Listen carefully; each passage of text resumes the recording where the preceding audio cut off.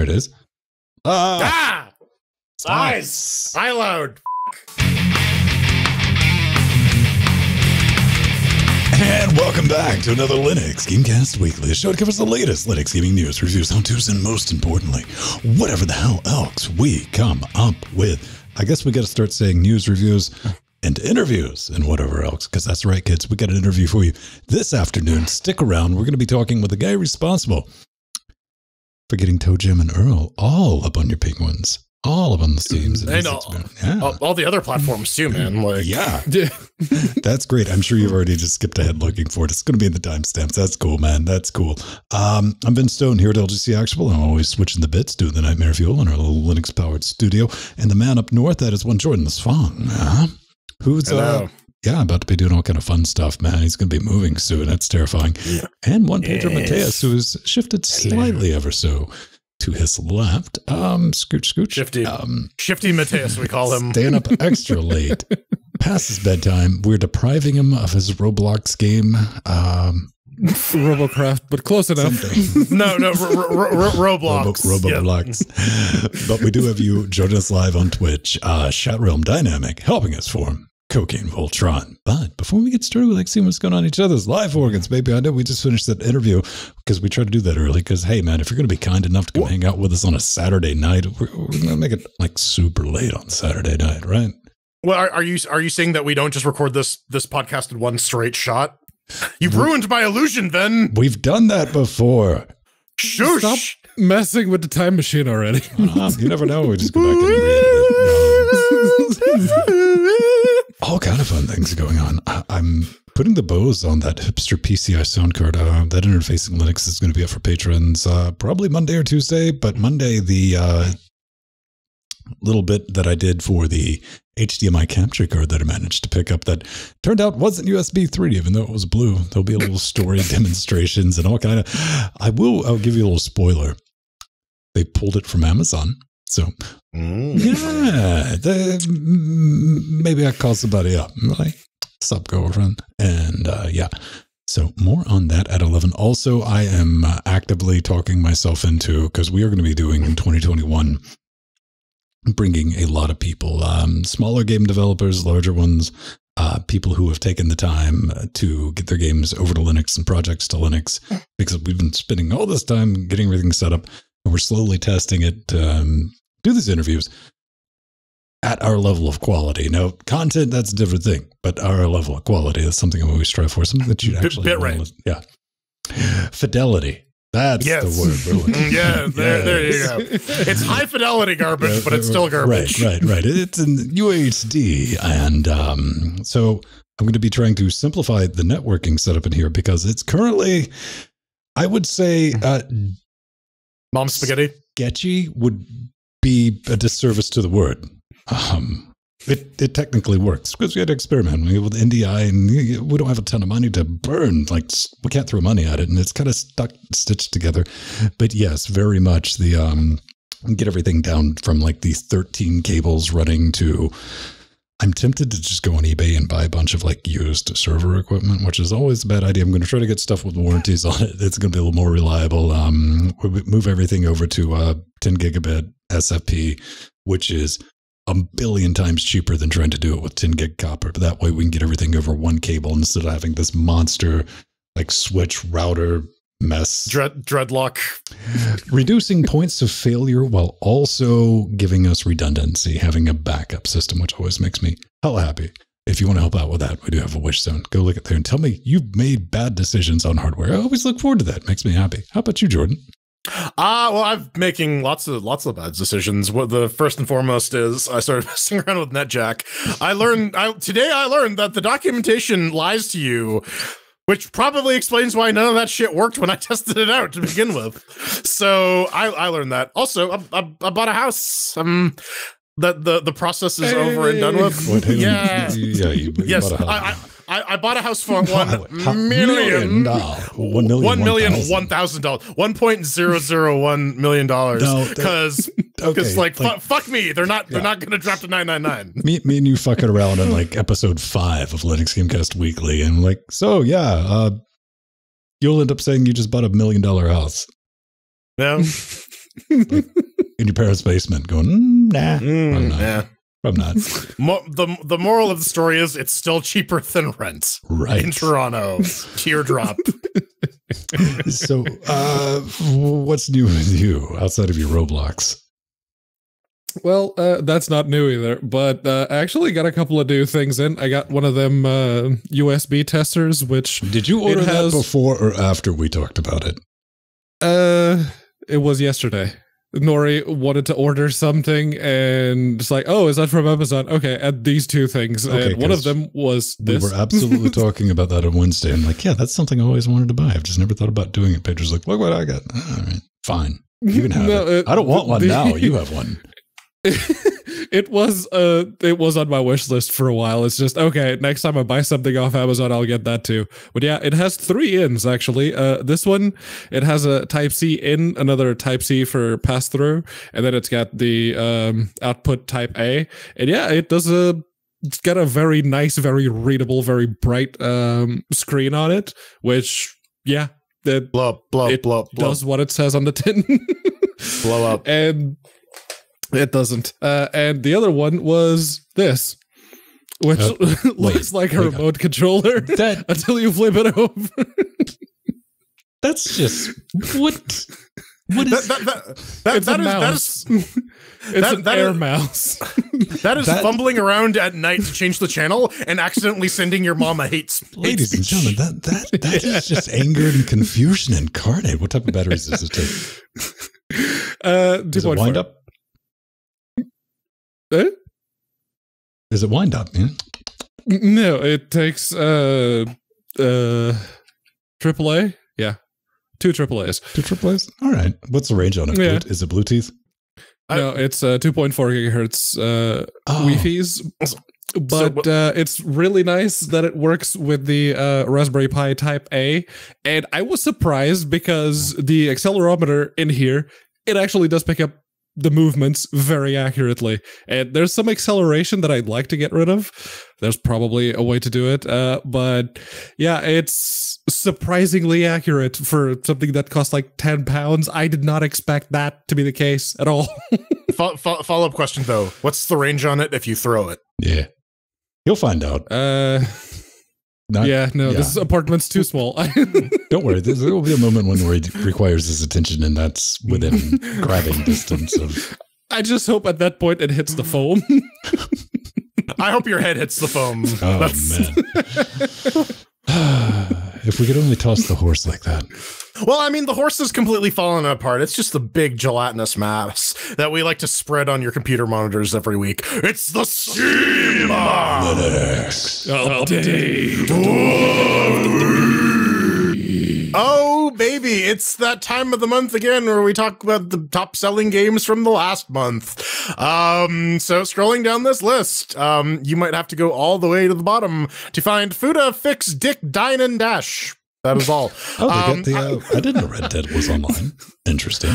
Yeah, they have an online version. Yeah, the only actual Linux game in this time around is Monster Sanctuary. Unfortunately, the aforementioned game does not have a Linux version. It's Windows only. I just like the fact that it's on the list. It tickles me. Yeah, is the Futanari genre particularly underrepresented? Because no, because Cyberpunk is there. Yes. Dick, Dine, and Dash. Okay, I'm not even bothered with that. Man. Right.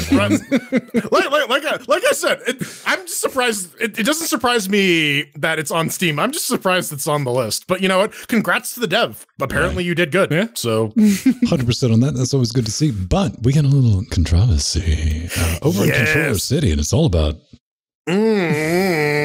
yes, Gabe's nipples, the aerial controller. Actually, no, it's not about the nipples. It's about the butt. Yeah, and that's the problem. The Steam controller has those 2 little back paddles, and apparently that was patented by a company called Ironbug, who, by the way, their CEO is named Duncan Ironmonger, and that's just a very strong name. I just feel you need to know this. You might think, hey, there's an Xbox controller that has paddles as well. Apparently, Microsoft has actually licensed the patent from this company. They did warn Valve that they feel that their copyright is being infringed. Valve's response, if you go to the Law 360 article, because this is just a very brief summary, they have a lot more details in the source linked in the article. All of that is in the show notes, by the way. Valve is saying the original patent has the buttons like outside of the controller, sort of like how the Microsoft one has it, where there's sort of like a clutch or whatever. Yeah. Valve says, well, theirs are implemented as like it's inside the controller. It's the battery plate that's actually the button. This is a different design. It's similar. So this is the two sides right now. Ironbug maintains that oh well, this is just a case of big companies like throwing the raid around and like screwing over the little guys. Valve says, well, I mean, ours is very clearly different. You can't just patent buttons. And the whole notion of like patenting this interface stuff is really stupid to begin with. You have like Apple patenting bezeled edges and stuff like that. But this is another one of these things. So but at the same time, they may well be within their rights. They came up with this idea. Allegedly, if they filed the patent, then they have the rights to the IP. So it's just a bit weird to start this at the point where, you know, the Steam controller has been discontinued since 2019. Oh, also, the article mentions it as a pricey pad. It was $50 on launch, and it came with the copy of Rocket League. That's pretty cheap. Yeah, no, as far as, you know, other controllers go, it's actually about on par. So, yeah, it's just a timing that feels a little bit off to me. And also, isn't this the definition of a patent troll? Because I looked up this company and... oh, what do you guys do? And the very first result on Google was their patent listing. Oh, it's one of those companies. Okay. The timing makes sense for, okay, the Areola controller. I'm seeing how many times I can set this down and pick it up during this. It's gone. It's a thing of the past. They went on fire sale. I have 2 of these. I have a spare one that's new in box that I really should sell on eBay because people are paying like $70 for them. That's no longer being made. It's a discontinued product. So if I'm doing the napkin math on that, that's just as kinky as it sounds too. Napkin math, kids. I'm like, you know what? I bet Valve would probably just cut us a check instead of fighting for this in court because they're not making it anymore. Like, yeah, all right, fine, whatever, go away. Here's some hush money. Sure. Could yeah. The other thing too is that legal timelines don't necessarily line up with real life timelines. There could have been stuff happening behind the scenes for years that we don't know about because it's hush hush legal discussions. And now it's gotten to the point where these guys are saying, okay, if Valve's not going to play ball, now we actually have to sue them. So not a lot of information available at the moment. More is going to be uncovered in Discovery. We'll probably hear something about it in the next 5 years. It's definitely going to be interesting because we talked about last week with Valve and the cross borders regional pricing thing in the EU. Valve is like, get wrecked. Here's the money. Like, I don't think you're gonna be able to do that. No, Valve has got just the cost of doing business. You and your friend and your entire lawyer team money. So, German game. Zombies. Yes. Danger. Germany has had a bit of a sordid history when it comes to video games. A lot of them are just outright refused classification and cannot be sold there. And some of them will try to work around this by releasing a censored version. One of those games was Left 4 Dead 2. And that has been recently overturned. And there's been a little update, which... if you're one of the owners of the game in Germany, there's a free DLC to update the game if you wish to do so. Yeah, that's very good to see. I did have a look at the Wikipedia list for all of the games that were refused classification in Germany. 111, out of which only 22 have had the ban lifted. A lot of them went with censored versions, but only 22 had the ban actually lifted.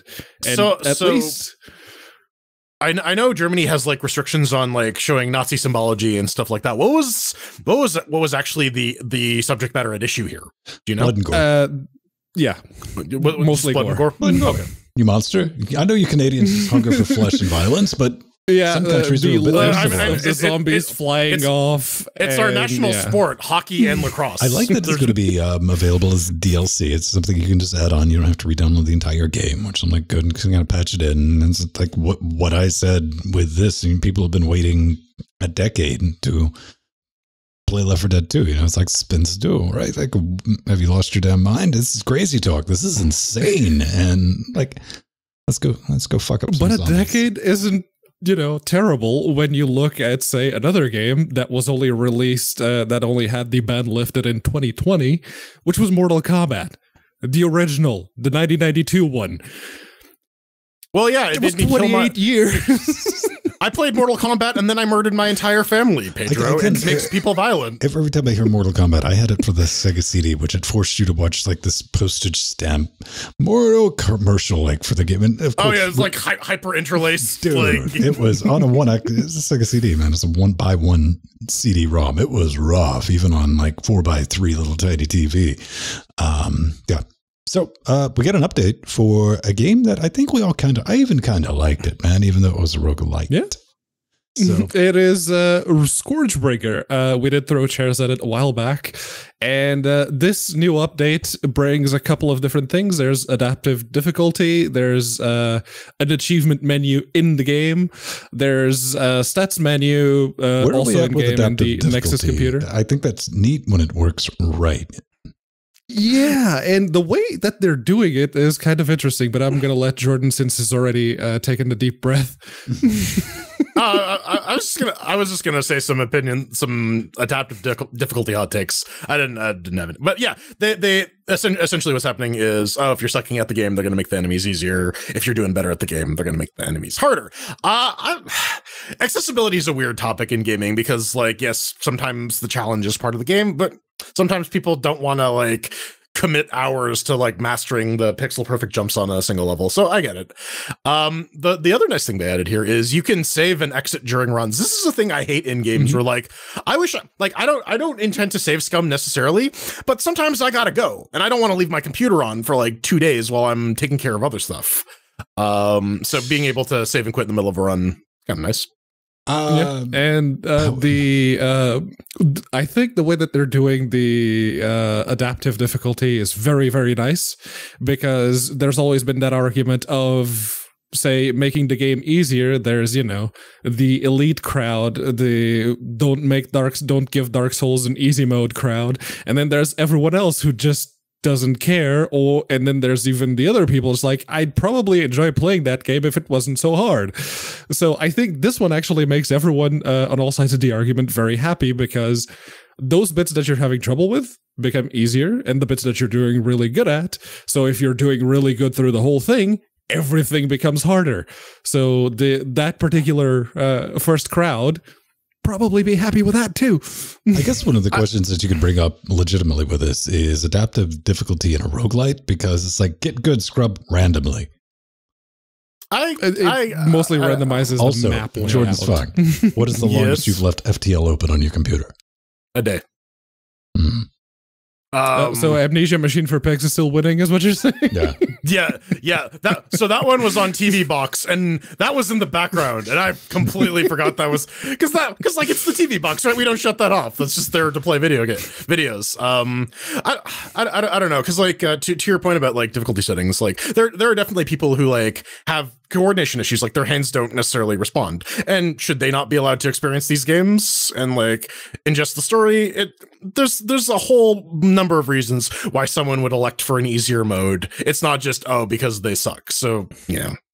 Indeed. So I was actually curious. From probably like 2 weeks ago, we were getting down to games that have been in perpetual early access, and I'm like, man, this well's running dry. We got to get something new to rag on. And it's like, you know what? Whatever happened to No More Room in Hell? And they're like, hey, Vin, what? And they bitch slap me. I'm like, we've already released this game, you dumbass. So on top of that, there's 1.11.3 is out.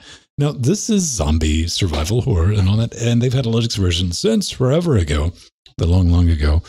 And I have no idea when I hit 1.0. I need to look around a little bit more. But anyway, killing yourself by console is no longer flagged. as a custom suicide. And that's the important bit with this update. And I think really the one takeaway that you should have. Also, Pedro, I did notice it is now supporting proper Portuguese localization. That's debatable. But it's good to have all kinds of localization: the Portuguese, the Czech, the simplified Chinese. No one knows Portuguese localization right there, plain as day. I just like that nobody knows who did the Czech localization. I don't remember. Nice. Yeah. Nice. It just showed up. It just showed up one day. I think I asked for it. Right. No one's taking credit for it. So this reminds me of like NES days, man. Ninja NES. Yeah, Cyber Shadow. It's another Yacht Club joint. You might remember them from such games as Shovel Knight, not Hollow Knight. One of the night the other games. nights. Yes. Come on, we might want to get them on the show. Let's get it right. Yes. Yeah. So it looks like this time, instead of doing sort of like a Castlevania, they're doing more of a Shinobi or a Ninja Gaiden type thing. So yeah, it's available now. You can pick it up for $25. Again, when I see games like this, I think, oh, $25 is a high asking price. But Yacht Club also has like a pretty high quality bar. So yeah, like if this is your jam, if you were like super into Shinobi or Ninja Gaiden back in the day, you'll probably get a kick out of this for sure. I'm kind of like on that list of like, I could probably really like this game. But then again, you look at it like visually, I'm like, that really does look a lot like the games I was playing 30 years ago. Does that still merit the $20 price tag in freedom dollars? But it might happen. Yeah, I mean, it might. I'll tell you what. All right, how about this? What if they have online multiplayer? Then all of a sudden, does that change the equation for you? Yes. Yes. But they don't. But they don't. It's single player only. One of the things that I've been noticing is more of an existential conundrum for me. Is Cyber the new Craft? Because a few years ago you had Minecraft, World of Cybercraft, World of Warcraft, and then all of a sudden you had a bunch of craft games that just tacked the craft at the end for reasons, and now we have Cyber. Everything is Cyber. Are you trying to say that craft is getting a little cheesy? Overused. I don't know.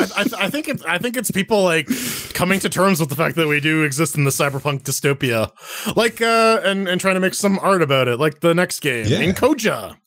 The Steam segment is a bit of a Jordan sandwich. I opened it up and then I closed it. Bread. So it's a point and click adventure game set in Neo Berlin 2062. You can do, it's kind of cutesy, and you can do like cutesy cyberpunk. It does exist. Cutesy. Oh, damn. Yeah. If you've ever watched Metropolis by Tezuma, the guy who did Astro Boy, that's like a very cutesy cyberpunk story that's also like pretty dark. So it's a line you got to walk. You got to tiptoe over it a little bit, but this looks like it's solid. The art direction definitely hits the mark. It looks like a very, very well done point and click. But again, we're not too friendly to point and clicks in and around here. Mainly, I mean, I personally don't find them like super engaging. I know Pedro and Men don't either, but if it's your jam, this looks like a pretty good one. It is a little pricey though. They're asking for 30 Canadian. This is one of the things, like just watching the screenshots don't do it justice, because up until then I'd not watched any of the videos with it. That tells a whole different story, and like the time, energy, and effort that have went into producing this, because that's a different story than what you see in just like 2D representation on the screenshots, or just in like a static image or something. Yeah. So I could see it. I mean, I think that $30 of work went into this, and if you like the point and click, story-driven adventure, some puzzles, and that eventually boils down to like, fuck it, click grid. Yeah. But some people get really invested in the stories, and this looks like it could be a good story, so definitely give it a look. Coming up next, Nvidia has a new laptop they want you to buy, and Intel has a new motherboard they want you to buy with a video card and a processor. And how about we take a little bit of a break to let you all know just how awesome you are, and then beg for you to help us, Prostrate yourself. This particular bit of internet insanity. What we bring you every single week. It's maybe worth. I don't know. He's tuckered out. He's been playing Roblox. He has. He's been playing World of Cybercraft, and now his brain is a block. Oh no. If you want to donate to Pedro's medical treatment to bring his brain back to its standard sphere shape, you can head on over to patreon.com/LinuxGamecast. It's the best way to pay for Pedro's medical bills. Now we're gonna take a chunk out of his head on the right. Yeah.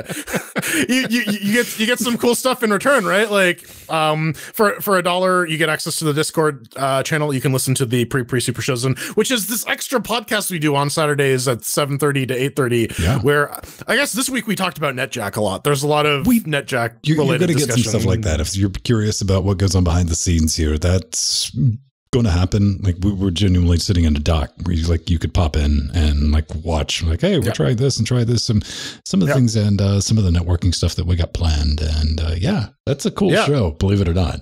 Indeed. And it's different every week. We're always talking about different random stuff. You can also get a live video feed for the pre Super Chosen if you are a high enough donor. Like Fen said, getting access to the show notes, even buying your way on the damn show if you really want.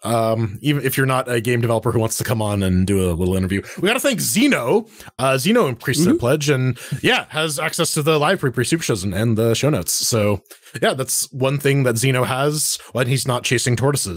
Or having Achilles chase brilliant. Bunch of different levels to play around with. We also have things like Jordan and Pedro have like Amazon wish zones. You're like, well, that's silly. I'm like, no.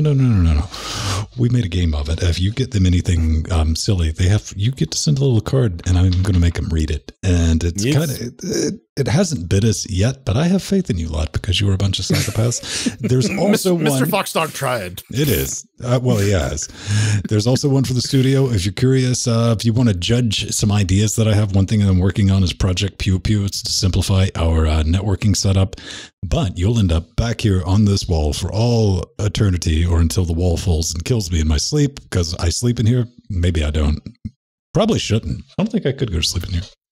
That's maybe next Friday's live stream. No, probably good. And you know what we do live streams. If you're a Patreon, you get to show up and play multiplayer games with us when we do those. So basically, at the end of the day, how does that work? If you get 16 quarters a month to spare, we can stick them together, and we're going to improve what we do. We're trying to get better equipment, better hardware, especially since we're going to start bringing people on the show, hopefully every week, if not every week, at least every other week. We want to make it the best experience for us and for them and for you at home. Also, if you would like to disrobe yourself. We got a store.linuxgamecast.com. You can buy some t-shirts or barring that, some stickers to put over your naughty bits. Maybe a mask, maybe a coffee cup, maybe a hoodie if you want to really tell people how big of a mayonnaise fan you are.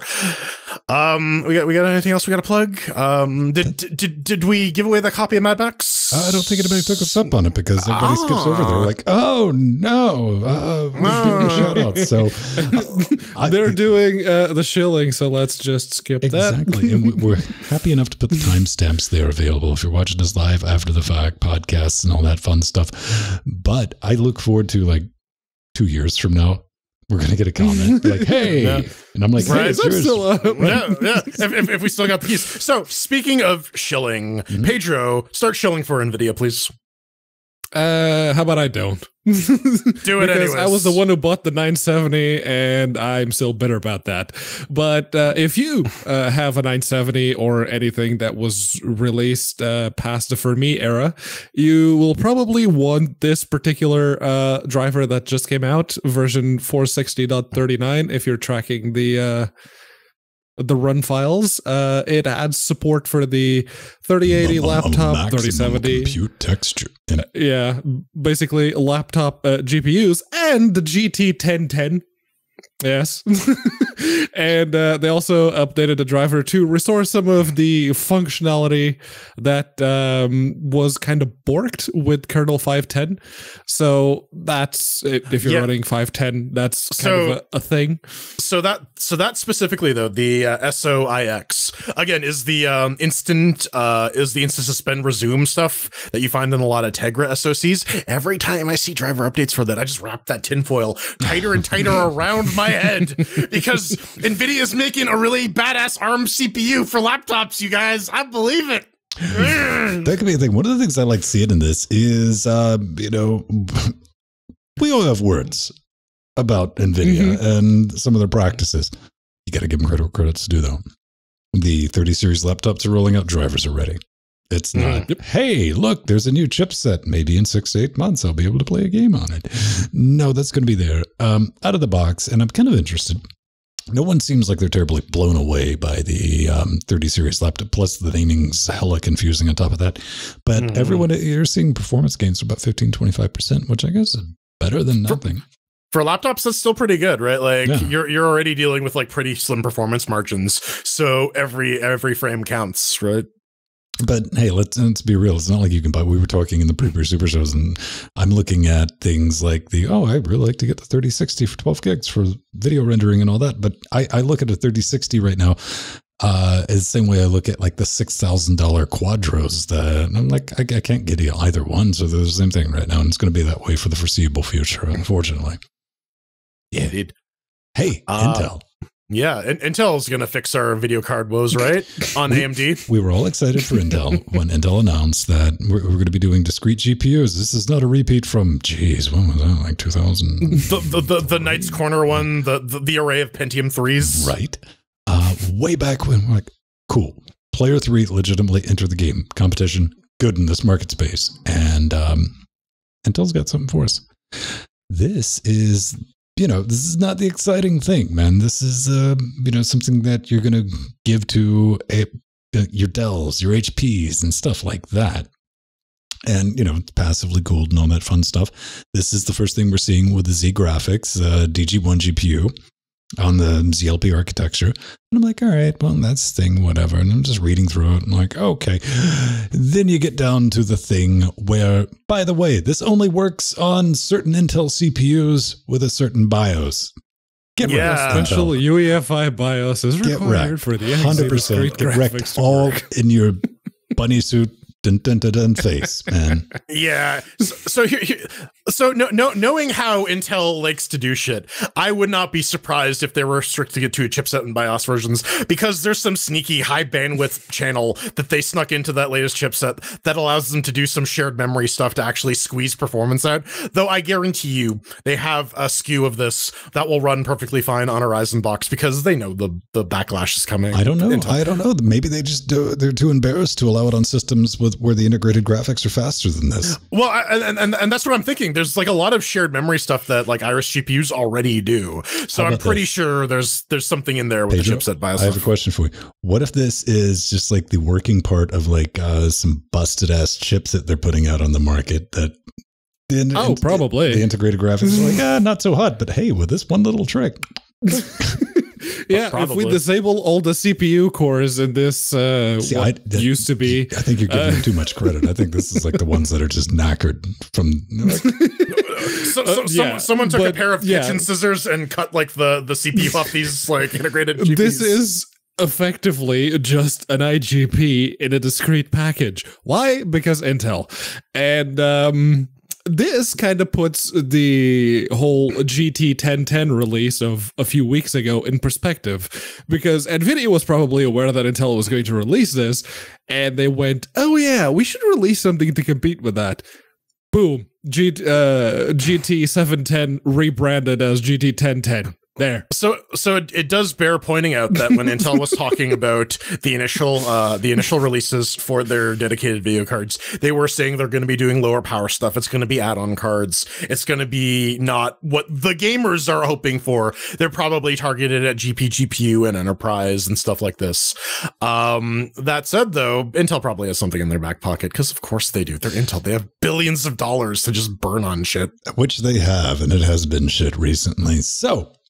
Check this out. Maybe you do some gaming on Linux and you're watching this show. Maybe there's some weird ass connection there. Who knows? Stranger things have happened.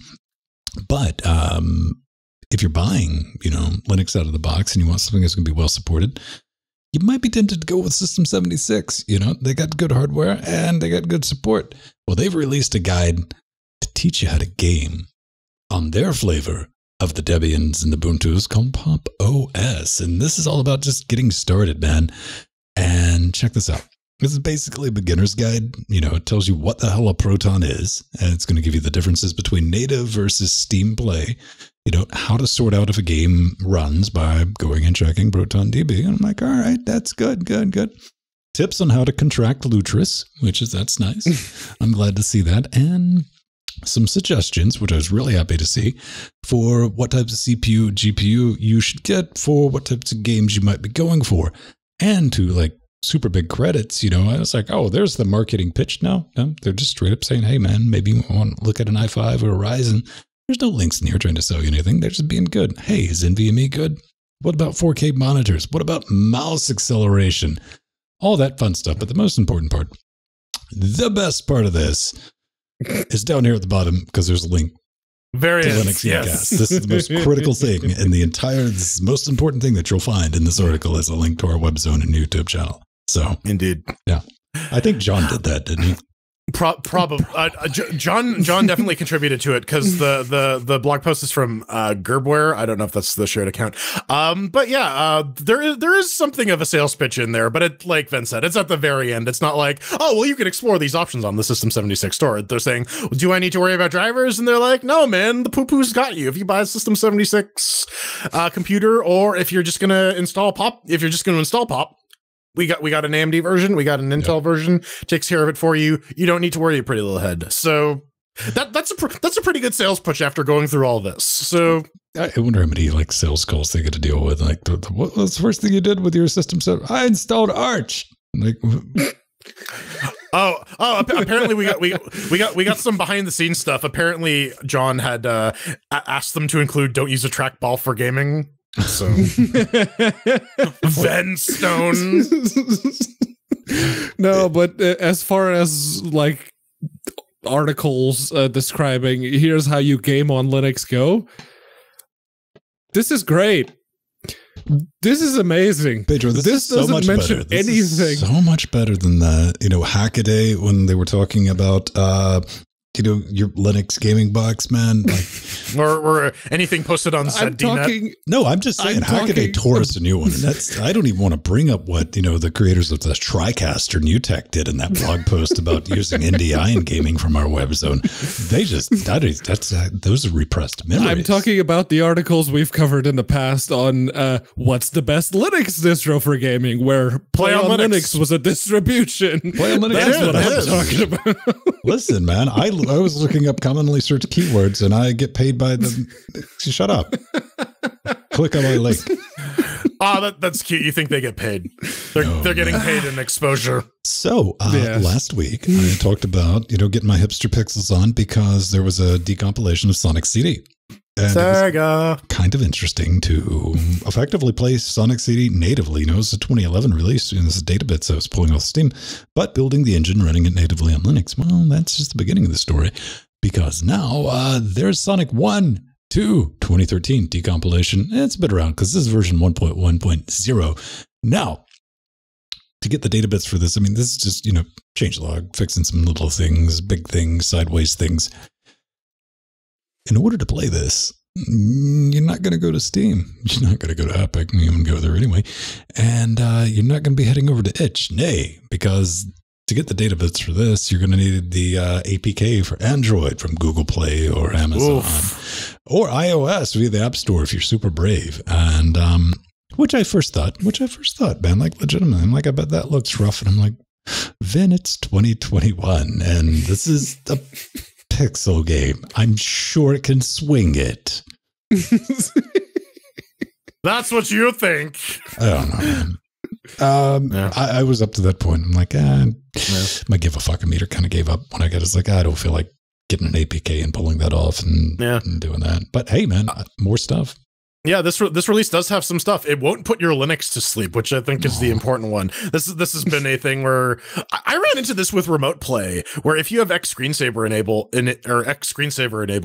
remote play will just cut out in the middle of your game when the screensaver kicks in. It's amazing. Fun times. Yes. So do we get up? Oh, geez, this is weird. Oh, yeah, but it's real cool. So freedomgameplanet.com, links to this are in our show notes. But some psychopath has decided let's re-implement Castlevania 1 in Doom. So yeah, Simon's Destiny. You can download it. It requires GZDoom to get up and running. I got it up and running in like 3 seconds, so it's not too bad. And yeah, it's Doom, but it's Castlevania. All the enemies are Castlevania enemies. You have like a whip, and you have all the Castlevania power-ups, and they've done a pretty good job of like converting all of the Castlevania levels into Doom levels. This is why having engine source is a good thing, because then people will take your thing and make other cool shit. So yeah, it's free. You can check it out and download it. It's pretty easy to get up and running. It's very cross-platform. So, yeah, just to make this clear, Pedro, I got dibs on this. for the live stream. Yep. All right. Yeah, you could absolutely do it. I did much like Jordan. Yeah, I just downloaded the I think it's an PSK3 file, and you just run GZDoom and you point it at the file, and it goes, "Oh, hey, you're playing." Just CD to the directory GZDoom, and it'll be like, "Oh, do you want to play this thing?" Yeah. Yep. Dude, that's very awesome. It's awesome. All this is going to be in our show notes, so go check them out there at linuxgamecast.com. Hey, Plex is a thing, man, and Plex has got a brilliant idea for you kids. It's called the Plex Pass subscription. For what? But video games, Finn? What are you talking about? Yeah, I'm talking about video games, son. This, if you're a Plex Pass subscriber, you can add the arcade category for just an extra 3 wet, stinky American cashes a month. Or if you just want to subscribe for it now, really, you made a video about this. All right, fine, I'll buy it. It's $5 per month. There's also a free 7-day trial. Now, you can use this from mobile, browser, or your Apple TV. That's the thing. 27 games are going to be included within the subscription and these games are going to be from the 2600 and 7800. So yeah, boy. For those of you that look at the NES and like, man, that shit's too mainstream. I'm going to be my first thought. Oh, look at that. You guys 90s tastic. Yeah. Oh, baby. I got to say this. Yeah. I got to say this because I was thinking about this, Plex is the thing, you know about it, and you've probably set it up. If you're like me from way back in the day, you were setting up Myth TV. My Plex box in the basement has been powered off probably for the better part of 2 years. Streaming is getting good enough, and more importantly, is the content on streaming is passable to where if I want something to watch real quick, I do it that way. The need to have centralized media in the house is kind of a thing of the past, which ties into that. If I'm doing that, other people are doing that. And I don't have a dedicated hardware in the house anymore to even run this, unless I can just run it through a browser without having to have any type of Plex anything.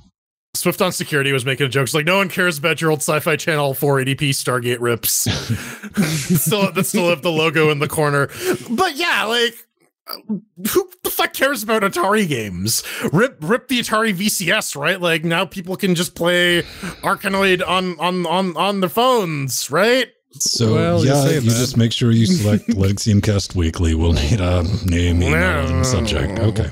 Yeah. Speaking of the VCS, though, someone got their mitts on one, and they tore it apart. And there's a video that you can watch. The link to that is in our show notes. Hey, man, I saw that Steve from the Gamers Nexus did it, but that he's like, and I'm getting 2 videos out of this motherfucker, so tune in next week for the benchmarks. But I'm like, nah, somebody's got him. Sorry. Yeah. Someone tore it apart. Like, it just has a pretty standard board on it. ETA Prime on YouTube. There. ETA Prime, yes.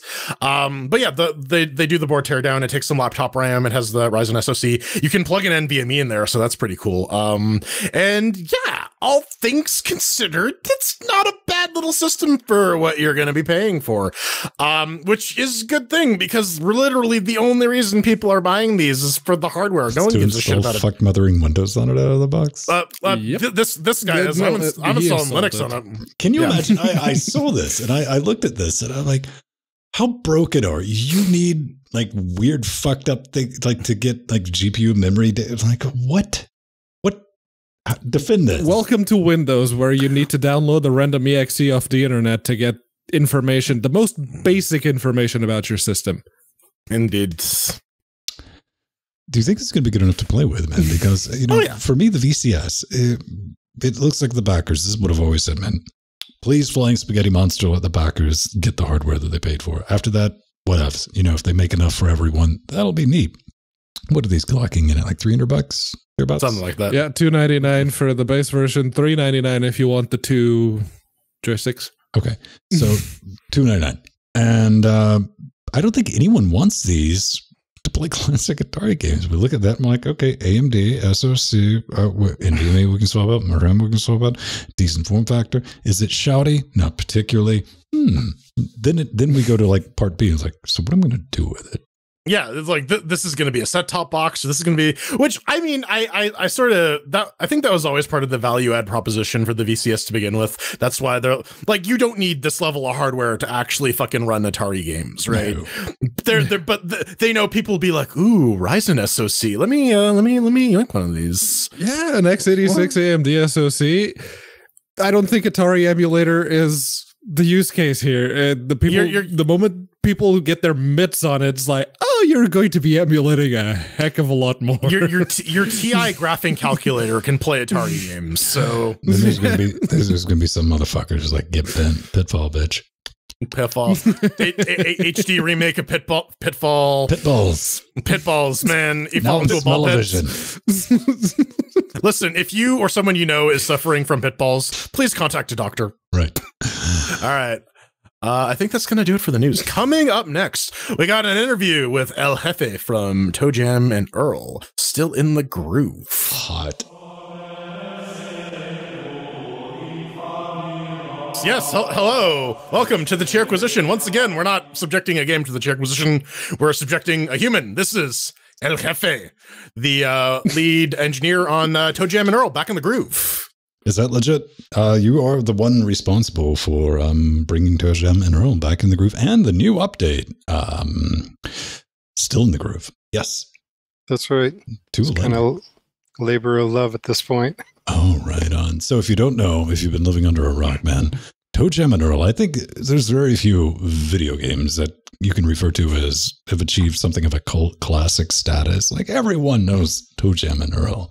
Even if you're not old enough, well, the kids they're playing their vintage games now. And you didn't play it around the original Mega Drive. It's infamous. Yeah, it is, man. You know, just like digging around, it's like, what does the world say about it, man? It's like surreal comic satire, daringly misanthropic commentary on early Earth life. So that came out in 91, and there were 2 sequels to it, I believe. Yes, 2 sequels.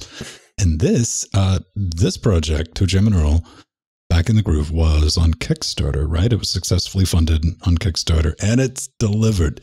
Man, that makes me so happy to Carmageddon. We're thinking about other Linux games that just never showed up. And that makes me kind of sad. But this is here. It's currently on sale. You can go pick it up. It's available on Steam. Hey, it's available on Steam, not Steve. Don't get me wrong ideas. But tonight, we get to ask a few questions about how that went. And yeah, that's just like the first thing before we started the recording. So you've been around using Linux for a long time, right? Yeah. I mean, I guess you mentioned Slackware earlier. I actually bought a book of Caldera Linux, and it was a Slackware CD, and that's where I started. And I kept that machine running for some time. At one point, I had to convert it from libc5 to libc6, and I had to have like a cross compiler and weird environment variables. And pretty soon, the whole thing kind of fell apart. But you know, it was a good learning experience, and it kept going. Still use it today. What decisions, be them good or ill, led to like, hey, we're going to push this out on Linux? And I mean, fortunately, it's Unity, so that's a better love story than UE4 on Linux these days. But what led up to that initial conversation? I'm like, hey, man, we want to get ToeJam and Earl pushed out, and we're like, I can do this. Well, yeah, Unity made it extremely trivial. There's one if-def in the code base that says Linux on it, and it's only for the movies, the intro movie and the outro movie. They need to be in a WebM format. That's it. I don't know if you've talked with other Unity developers, but it was trivial. I mean, there's no reason with it, I think, in general, for Unity developers not to support Linux. It's just agreed. Yeah.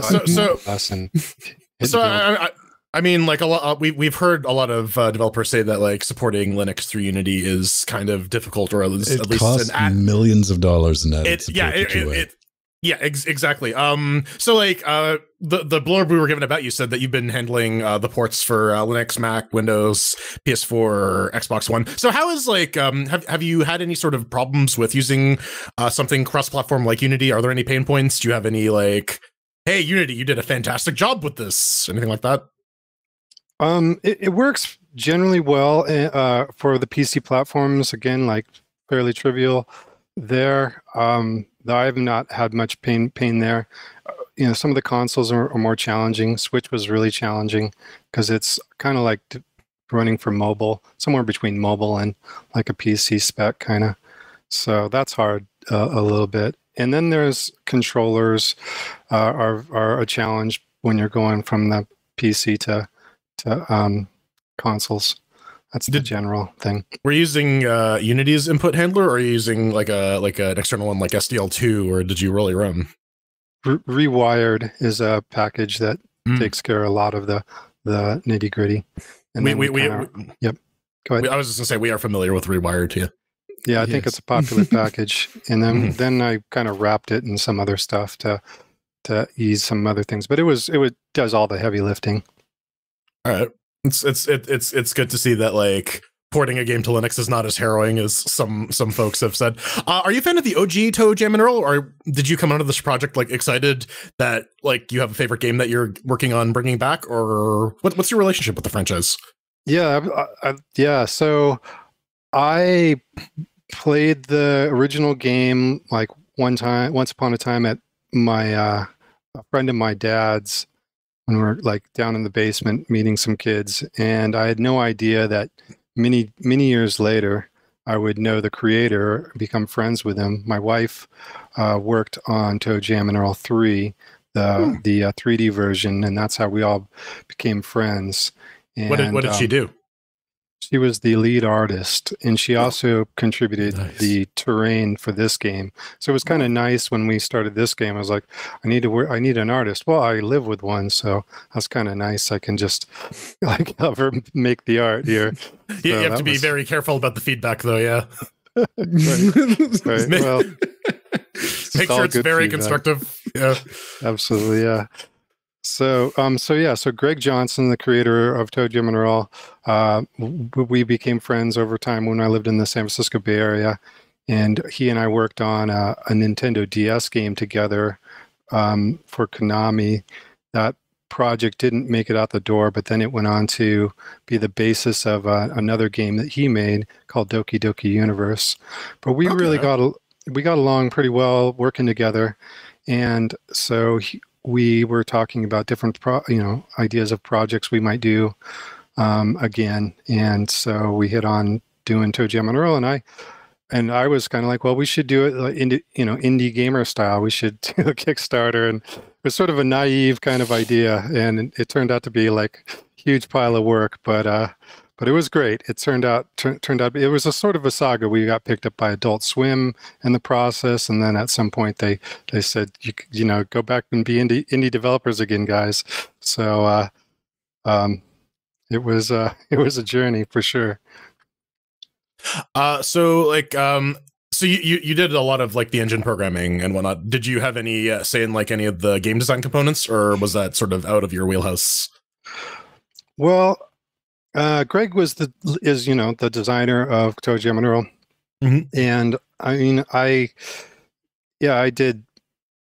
kind of like to just execute the design as best as possible, and as faithfully as possible to the vision. But of course, everything is sort of like, you start with an idea, and then the actual realization of it starts to, change that. So it becomes not exactly what any one person was envisioning at first. It's like a synthesis process. So, were you the only dev on the project? No, we had also Chris Hall and Co Castrella, who were two other fine engineers that joined us at some point in the project. Towards the end of the project, I left. Kind of ran money on it, got another job, and they took over, or they completed the game to release. But then I stayed involved, and then afterwards, I took back over the maintenance and sort of the continued, support of the game, which I still do to this day. Yeah. That's cool. We see a lot of like one man or like very, very small team projects, and a lot of like newer games coming out, especially in like the Kickstarter space or like Steam early access. It's just a group of friends or one guy. Do you have like, having gone through this whole process, do you have like any advice or anything you sort of wish you knew ahead of time about projects like this, or any advice for people who are trying to attempt something like this? Well, I've done a few games, and they're always way harder than you think to get them shipped. I don't think it's a big secret, but it's just they're unfathomably hard sometimes to really complete. But I think work with people you like. That's just foremost. That's a really important factor.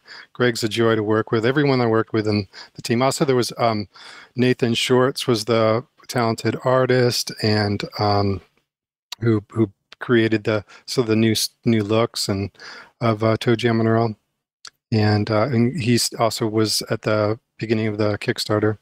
So yeah, I don't know. You put me on the spot for advice. I don't want to know. Think fast. One of the things I'll touch with real quick with the art style, was there any discussion about, because, if we rewind, just back to 2019, it was still kind of at the tail end, but, we went through we call it hipster pixel explosion, where everything needed to be retro. Was that discussion ever had? And like, do we want to like go with that aesthetic, or?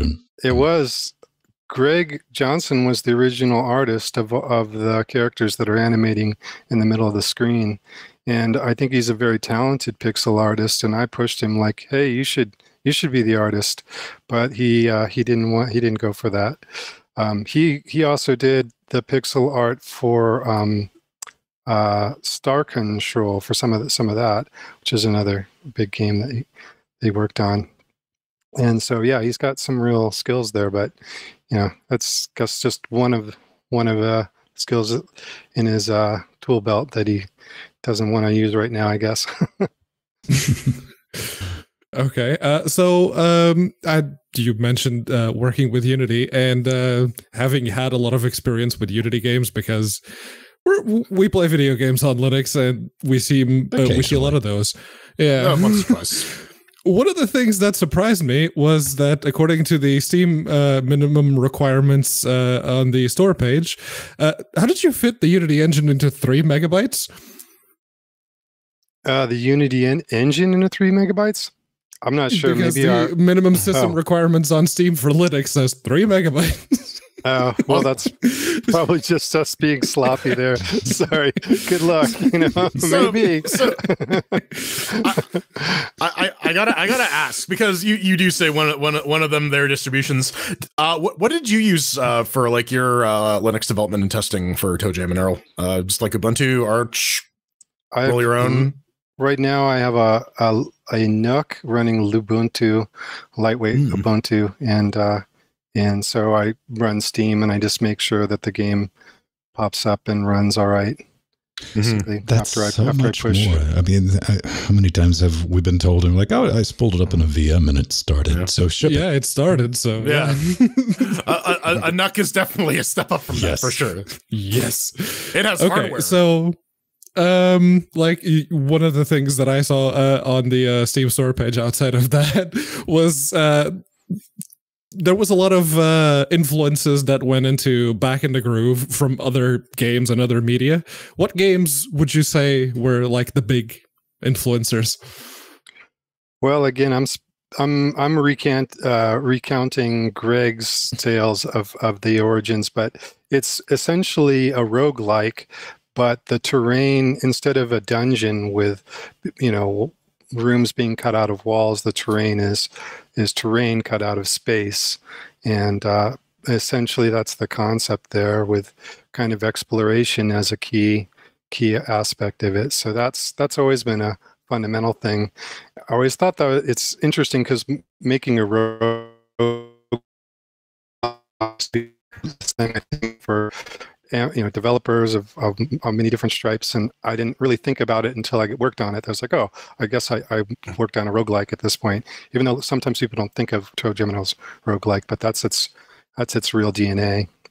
Yeah, they have a bit of a reputation on this show. We've played a lot of roguelikes that let's just say there's been not a lot of care put into like how the levels are generated, and other issues. Do you feel like defending the genre? Do you feel like roguelikes are unexplored? Do you feel like you're for the sort of more popularity of procedurally generated levels? Do you have a take on it at all? Well, I mean, I'm biased a little bit towards procedural because those are things you can do as a programmer, when your skills aren't art. And so when you're looking at the pie chart of what you can do and what you bring to the table as like a programmer, then procedural is obviously, compelling. So I like that. But I mean, sure, it can be done great, and you can do, and if you can, the layering of different noises to produce the terrain of Minecraft, and is like elegant ways of finding procedural algorithms that really are producing in intricate worlds is great, or they can be really quick and dirty. So I don't know, but I like them. So. Okay. Do you have a favorite roguelike?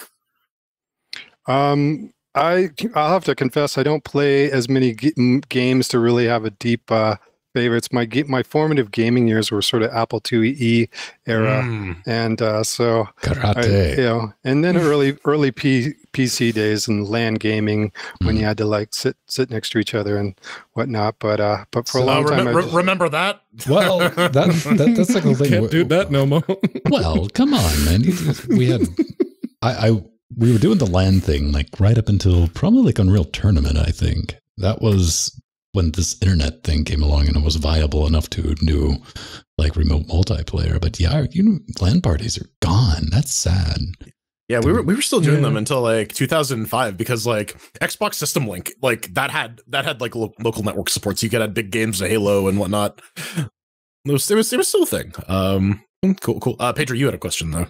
Yes, I do. I'm a big fan of roguelikes. I'm not very good at them, but for some reason, I guess I'm a glutton for punishment. I keep going back to them. Now, I've had ToeJam and Earl in my Steam library for a while, but I've never started it. If you had to pitch me to actually go in and try the game, what would it be? Well, the big selling point of ToeJam and Earl is that it was kind of the original casual game that it hits a certain sweet spot as you're roaming around of being able to just kind of like you're walking around. There's not a lot of other games where you walk around. Usually it's at a higher level of anxiety. Although the Earthlings are there to definitely keep the excitement of the experience, but a lot of it is like the music and the groove and the feeling of it. And I think though, when we were doing the Kickstarter, especially, and a lot of fans were coming, they would send us these letters about these experiences they had playing it, on the couch with their, someone like their mom or their brother. And it was very intense, some of these letters, because some of those people weren't, here anymore. And so this game represented this powerful experience for them. And so we really wanted to, do as best as we could by that sense. So, you know, which is say it's the original couch cooperative game. And you can play it online now with people, even though we're socially distanced, so you can still get that experience. But those were the real distinguishers. It was set up to make a vibe where you could cooperate. You can like high five to help your friends, and you open up presents near your friend, and you share the present. And there's a lot of emergent gameplay from that cooperation. Okay, cool. Now, when we talk about the online stuff, my first thought is, what are your thoughts on Steam with the remote play together as the universal band-aid for so many games now saying, hey, we have online multiplayer? To which I have to retort, not really.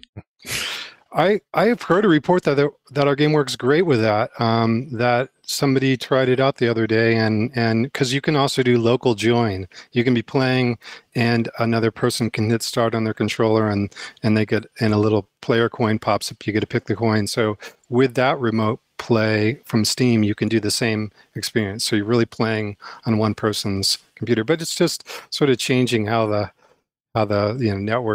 network diagram works basically, but that, it's kind of cool. I like it on the technical aspect, but ToeJam and Earl has this built in. No, I mean, that's in the internals. It's not, you're not reliant on remote play together. No. Yeah, we have matchmaking, and so you can, or you can do private games. Do you do the Steam Play integration where people can just right click and join the game, or? Yes, we have invite. So I think I got a bug report about it, so I have to double check it, but we can do invite, yeah. Fantastic. So many games don't do that. It's like, this is like the killer feature of Steam. There's no longer hunting for servers. I just say, bring this person into game, or I go to your game. But right? Then you have games like Shadow Warrior 2, and it's like, oh, you think you know how to join an online multiplayer game? You're wrong. Challenge accepted. You're wrong, sir. That will immediately take you down. So, had you worked with Unity on Linux before this?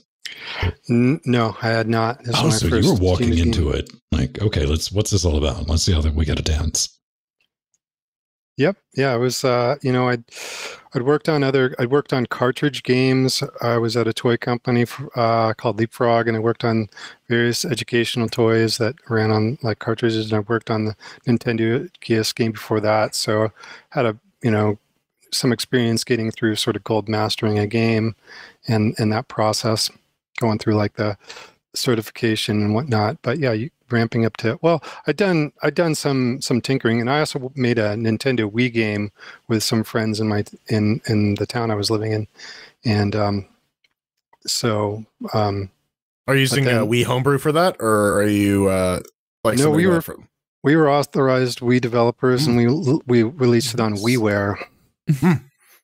Nice. So sort of different, but it was all like new engines, and that was a hand-rolled engine with some Nintendo middleware, and then yeah. So, but then this was the first shot at Unity.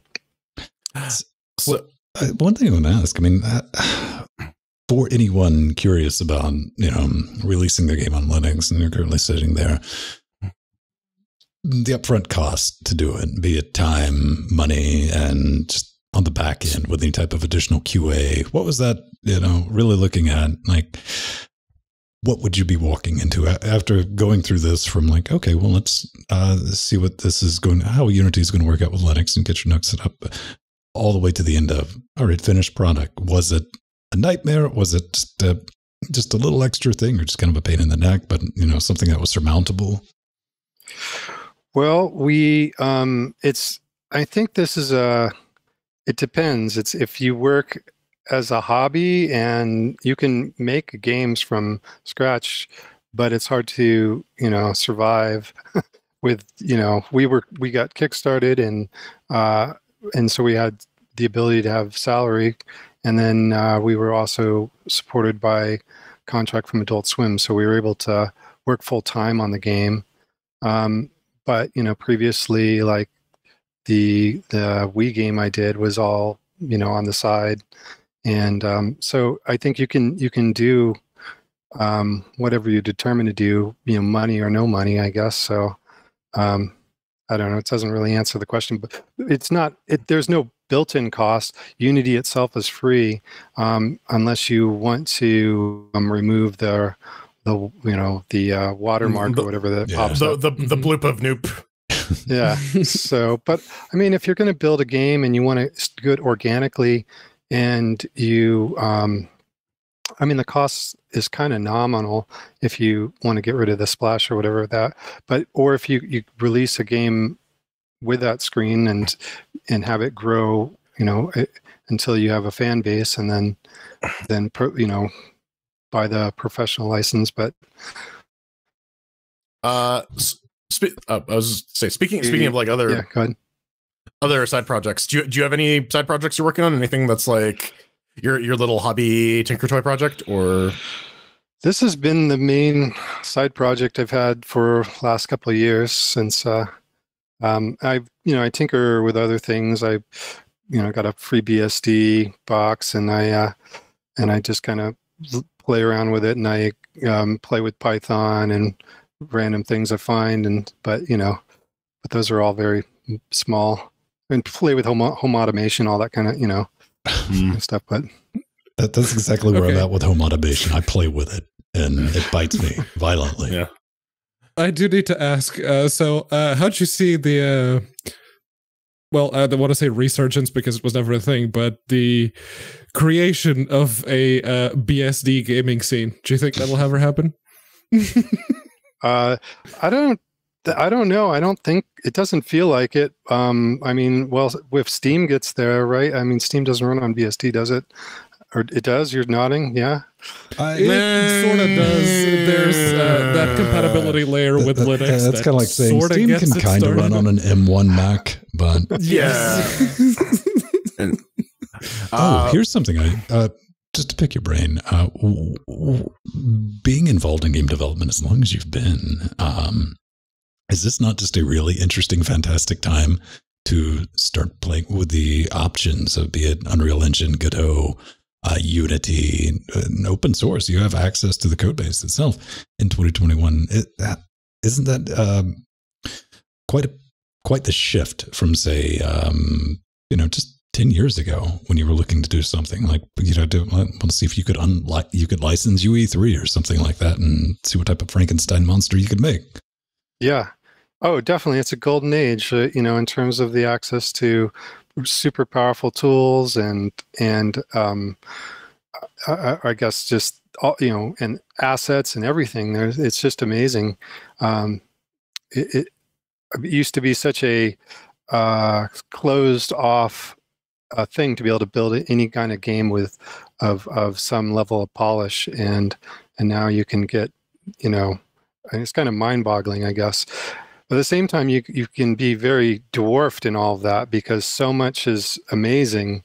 Like you got to be like amazing next level, right? To really to stand out. So I kind of want to end the interview on maybe something of a bit of a controversial statement. Do you have any spicy game dev hot takes? Do you have any opinions that might about like the game development as a topic or like a trend you're seeing? Anything you want to get off your chests? Anything you want to share?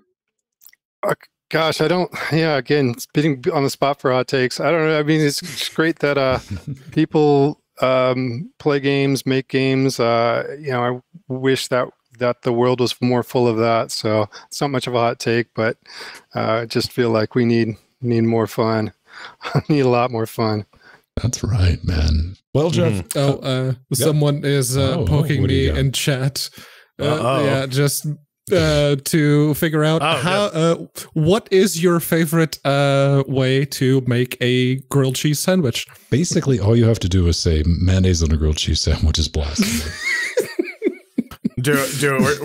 We're trying to set up internet feuds. Well, kinda. Do you know Iculus Ryan C. Gordon? I'm sorry, I didn't catch that. Ryan Gordon. For basically from 2000 to 2012, he was the Linux gaming industry. Oh yeah, I'm afraid I'm not aware.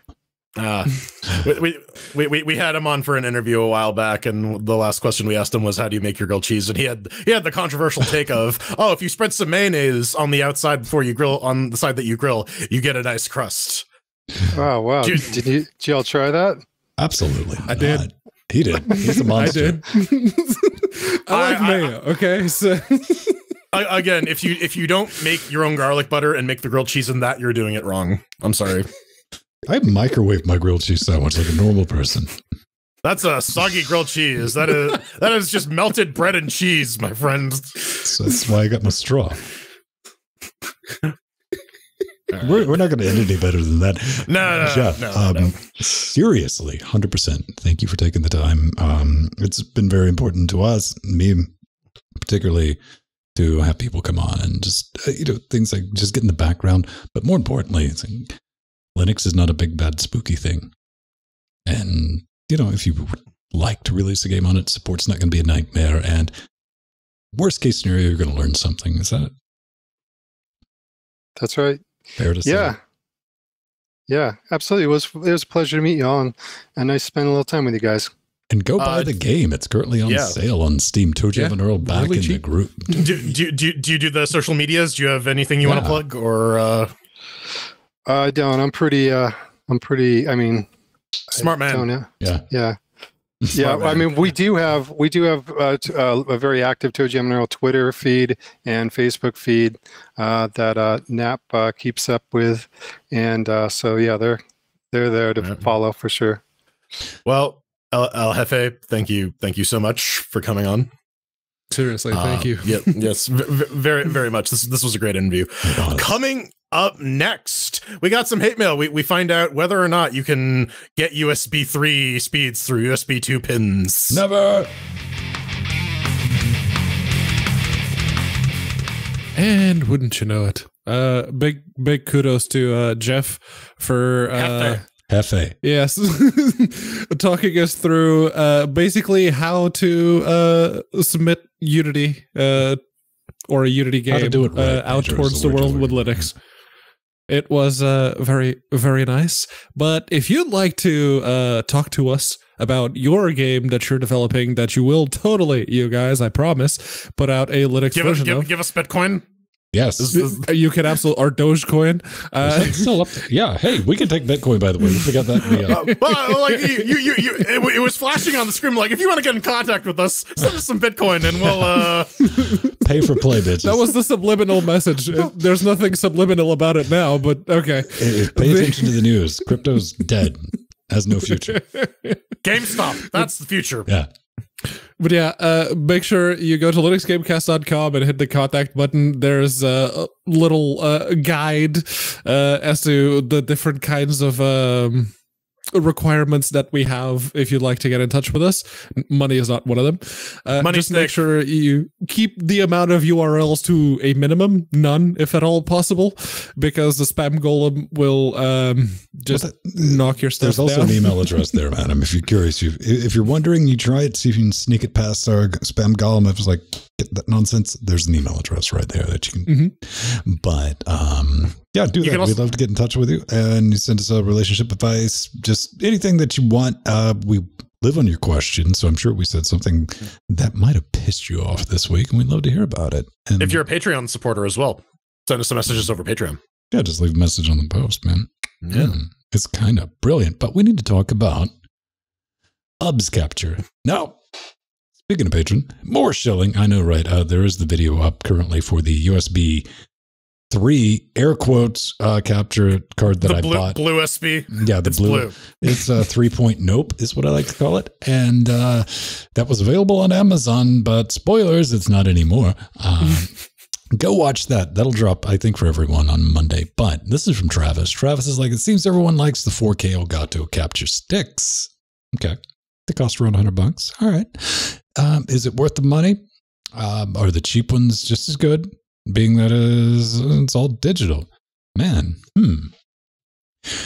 I'm going to go out on a limb. Okay, if you're going to find something that's going to be USB 3, and if it's a stick, and if it's the $100 price tag, it probably does what it says on the tin. I legitimately, when I picked up the like $16 USB 3 thing, I genuinely thought, I'm like, hey man, it's 2021, right? It's going to be dog shit, but you can probably get some iffy, very iffy looking 1080p 60 for under $20 in 2020. I was fucking wrong, kids. But once you get to like the $70 to $100, you end up with some blinky RGB bullshit like Pedro's looking for right now. There it is. Size! iLoad! Fuck! And it'll work. I mean, it's going to work with a V4L2, and you just plug it in, it's going to show up as a webcam. That's like another thing I'm working on. I'm going to be doing an entire series, like with like, this is how to OBS, kids. So stay tuned for that. And I'm going to be showing you how to set up capture cards and all that fun stuff, because apparently we don't think about things like this. This is a common question again that I actually got when I was talking about USB capture cards. Was like, I got one, but it doesn't transmit sound. Now it's like, how's that supposed to work? Because, you know, you HDMI, you plug it in, it's going to be ICE 958. Yeah, it's going to come out. No, Pedro, it's coming over the HDMI cable. Like normal. Yeah, these are breakout cables if you want to monitor the audio separately. See, I don't live that peasant life. No. Yeah, like typically, I'm talking about, we're coming from a Switch. Now, here's something that we would naturally just, this is like one of the things that needs to be broken down, because I wouldn't have thought otherwise. I'm like, okay, you set up your capture card and you know, it's going to be using V4L2, which doesn't support audio. I'm like, of course it doesn't. It's for a webcam, but it's going to work with that. So what do? Oh, pulse audio sync. Boop, boop, boop, boop. Done. All right, now you got your HDMI audio coming over. On Windows, you just plug the damn thing in, it works. Yeah, it's because it's a webcam, right? Webcams have audio. It just gets treated under as Linux. a separate thing. Yeah. Not going to happen. So you got to set up your sync. So little tips and tricks and stuff like that. But that's all we got. Oh no, we got one more. Yeah, we do. It's from NoCaf Ben, and they say, I have a spare Raspberry Pi 3 Model B v1.2 running Ubuntu Server 2010. Is there a way to turn it into a Minecraft Bedrock server? I downloaded the Linux version of the software. When I try to run it, nothing happens. Sad face. Yeah, so when I first looked at that, it's like, oh, Minecraft server. Yeah, you could totally do that. So Bedrock. I looked up how to do it. Yeah, and the thing I missed was, oh, it's the Bedrock server. Right, so here's the thing. The Bedrock server is the Microsoft one. What the fuck is the difference? What is a Bedrock server? One is .NET, the other one is Java. So here's the thing that threw me up, because I had to set up a Minecraft server for a child a while ago. Bedrock is not like when you go to download the Minecraft server, they push you towards Bedrock, which has a Linux server that you can run on your x86, 64, whatever. But there's no Linux Bedrock clients. Then they're like, yeah, fuck you, use the Java version. Huh. So if that's the thing. You're not going to be running an x86 64 bit of software on the Raspberry Pi 3. You need a Raspberry Pi 4, and you need a 64-bit OS, and you're going to have to run QEMU or any other virtualization software to get any kind of x86 emulation going, x86 64 specifically. So yeah, you're going to need the Raspberry Pi 4 at least. Yeah. I mean, you could probably still swing like a classic Minecraft server on a Pi. Oh, yeah. It probably won't run great because, you know, Java on ARM, but anything more than 3 people and that server is going to choke, but yeah. Hey, I mean, worst case scenario, it's going to be a fun learning experience. So indeed. All right. I guess on that Pi-powered bombshell, does that sound good? What is this, Weekly Daily Wednesday? We can cue the music. You can always find us around 8:30 Eastern Standard Moon Time over at Twitch, going live an hour before that. If you're one of the fiscally irresponsible miscreants supporting us at Death Note or above, we are live in Discord with possible video feed hotness. If you want to get in touch with me, just at Vinstone on Twitter. Or I remember that we have our own federated island, courtesy of Civic, over at mast.linuxgamecast.com. Inspired by our interview guest, I'm now going by El Jordan. You can find me at The Burning Fool on Twitter, or I stream sometimes at twitch.tv/burningfool. And I feel like doing any kind of Spanish accent would be hitting a little too close to home, so if you'd like to get in touch with me at unaccounted for on Twitter, or Yeah, that's about it. There's a mass.linuxgamecast.com that's at and accounted for with the actual number 4 at the end, but I don't really go there. So, yeah. Send all your communications and correspondence to that. You can. Nothing's going to happen. Them credits. You can. Do it. Get us out of here. That's my favorite Dire Straits song. Sultans of Spandex. Check out Spandex George. He knows all the G strings. Yeah, we gotta thank all you lovely underoo and non-underoo wearing people. I don't care what kind of underwear you're wearing, or if you're not wearing underwear, you give us money. So we gotta thank Aldius, Barbram, Scott M, Mr. Fox Dog, Arthur, and the Atomic Ass, Mike G, Empty, our Chicago Kicks Ass Patreon tier backers, Dark Wing, and our Sea Monsters, Jack B, Renaud LePage, Ryder X Machina, Paul Verotenuta, Justin, and Frosty Claw. We got some Death Note action with Nova K, Basil, Chad, Romero, Marcin, System T, Craig H, Renee, Leonardo, Dak, Kim, Smashley, Chris, Steven, Jill, Benjamin, and Zeno. Thank you, Zeno. And of course, all the chairlings like Jason B, Giovanni, Joanna, Steven, Grunka DeLonka, Paulo P, Greg L, Linux Neuro, Dirty Dean, Colsta, North Ranger, Sherry von Havenstaffen, Michael M, Todd, Simcha B, Vascat, Che, Douglas H, Rosmawada, Thomas D, Dodger, Steve B, Steve E. There's a lot of Steves. Egal D, Nathan, Dementor, Daniel, and of course library.tv / at the or Nexus does it? Pyramid. Legend says that on a foggy night and the full moon, Negative. Lixon's pyramid will arise. Dynafire, beautiful people. We'll see you next Mega week. Ultra Chicken. Shush. 5 dudes.